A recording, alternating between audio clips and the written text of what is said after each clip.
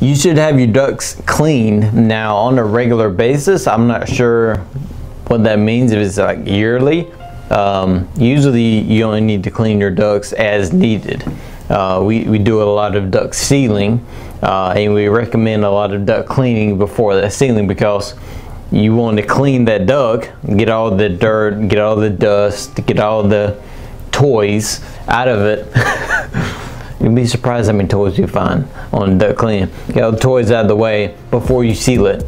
That way you're starting fresh, and then you have it sealed, and now you're starting from that place. But as far as a regular basis, you shouldn't need to do that. You shouldn't need to do it as needed every now and then. You know, I would say, you know, off the top of my head, I would think, you know, 5 or 6 years would last you. I mean, you shouldn't be having that much dirt get into your duct system where you need a duct cleaning every single year. Now, if that is happening, obviously we have a hole or something, or dirt is getting in somehow. In some occasions I have seen that on, like, when the grill's at the back door or the front door.